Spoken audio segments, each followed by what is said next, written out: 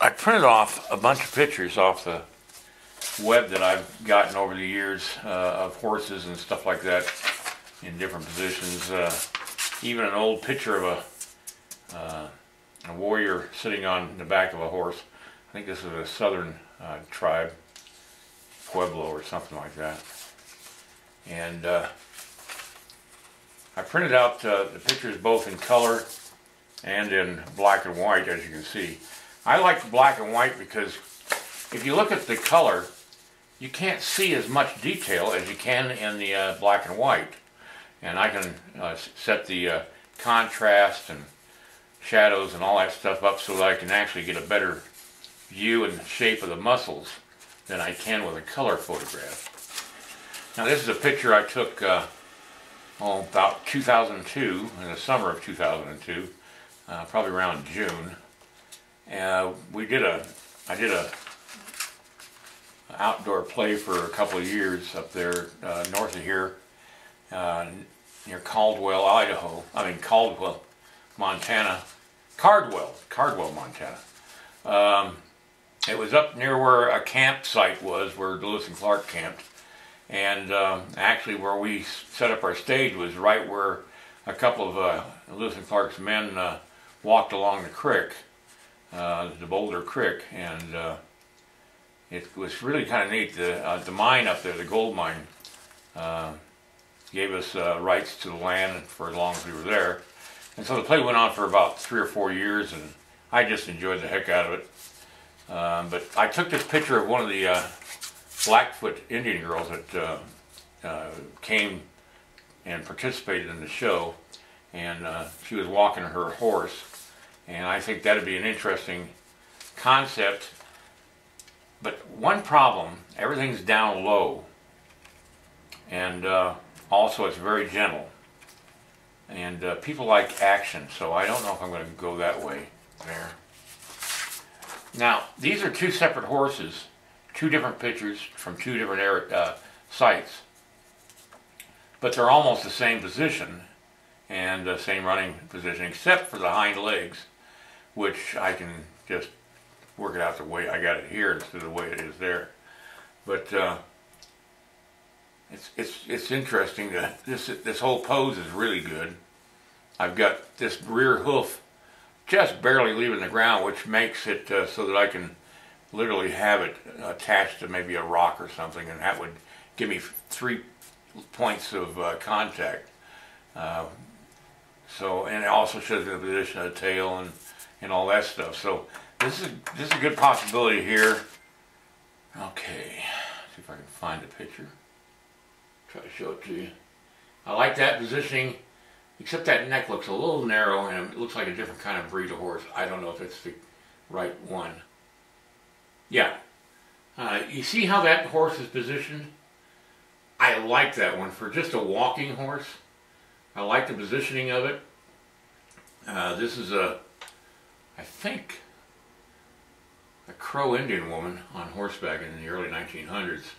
But that's the type of horse that was out west in the 1800s and right up until the 1940s. A lot of the Indians used the old Mustangs. But I like the leg positioning. I like the way the horse is moving forward. This one's pulling a travois, which I'm not going to have, but I'm just looking for leg positioning and body gesture of the horse. You don't want to do a horse piece and then have it not look like a horse actually moving.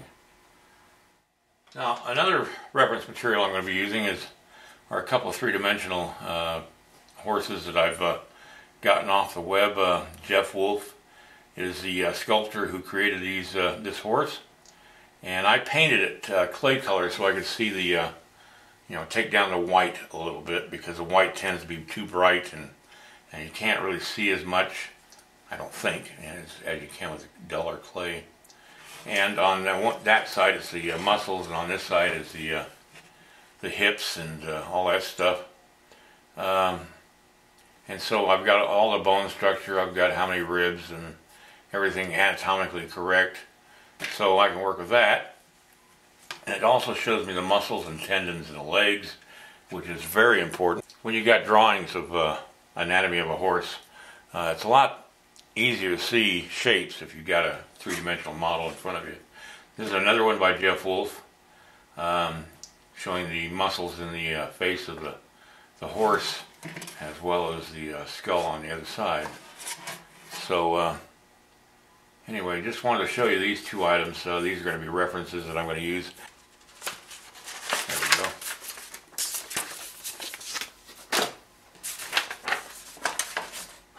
I kind of like this one.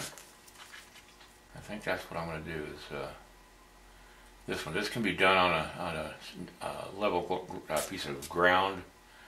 And so the problem is the post gets in the way or runs into this rib cage here. And so the way to take care of that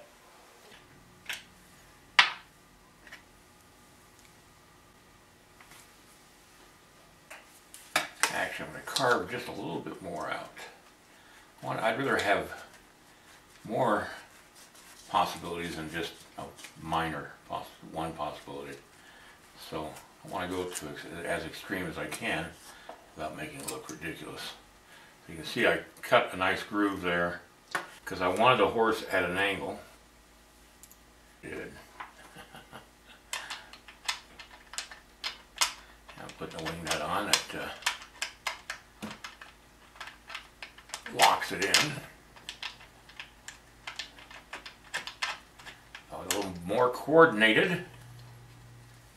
So this leg's going to be on the ground. This one will be barely on the ground. This one will be on the ground. This one won't be on the ground. So I'll have 3 points of contact on the base. Yeah. And this leg will be stretched out just a little bit. So I'm going to change the angle of the shoulder and the foreleg a little bit. Draw that out just a little bit. And that's where I'll attach it. That leg. The shoulder, I need to drill a hole. Okay.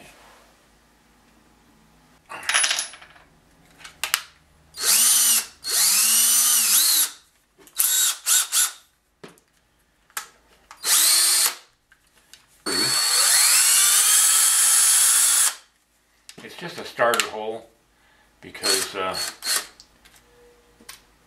yeah, you're going to be, the point of the screw will be moving all over the board if you don't have a starter hole. Bit of a 2-inch. Much better. You don't want to go through the board because if you're going to be setting this on a counter in a gallery, you don't want to scratch up their wood. All right. As you can see, I've started the horse armature. I've got it positioned pretty much the way I want it. And the movement looks good. The head positioning and neck looks fine. And all the joints and everything are lined up. I have one problem.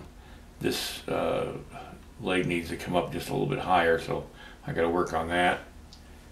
It might mean I have to put an attachment on this board just to bring out the leg just a little bit more. But other than that, it's pretty much in the position that's going to be in. I've locked in the everything, so now the armature is really solid, and it ain't going to be moving on me. And that's something you don't want to have it doing while you're working on it, is having it move on you. So anyway, that shows you, you know, how far I got into it, this first segment of my new DVD. And I won't be showing you everything that I do, but I will show you as I advance on the piece itself, and so that you know where I'm at with the DVD. If you want to see how I did everything, you sort of have to look at that DVD, which means you have to buy it.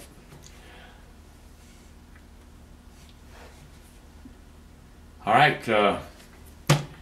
till next time I work on this, see you guys. Just wanted to show you my 7 DVDs that I have available. This one's on creating a male bust in clay.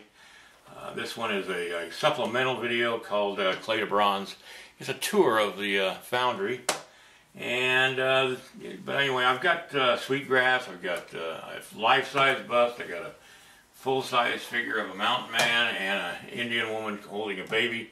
These are the 7 that I have. There'll probably be more in the near future. I'm going to be doing one on a horse. But here I'm going to take a break and show you how to purchase these DVDs online. Let's see if I can get it on there. A Day in the Life of a Lemon, blogspot.com. That's my website. And when you get there, this is the home page. And you'll see up here at the top right-hand column, look at my thing. There's a Buy Now tab right there. And what you do is you just click on this little drop-down menu, and you got all 6 of my DVDs here. And then right at the bottom is this Clay to Bronze, which is the Founder Tour. And as you can see, it's not as expensive as the ones above. If you don't understand anything on this page, here's a language thing here. You just drop this menu down and you can select any language that you speak. We'll get back to the sculpture that I'm working on in progress.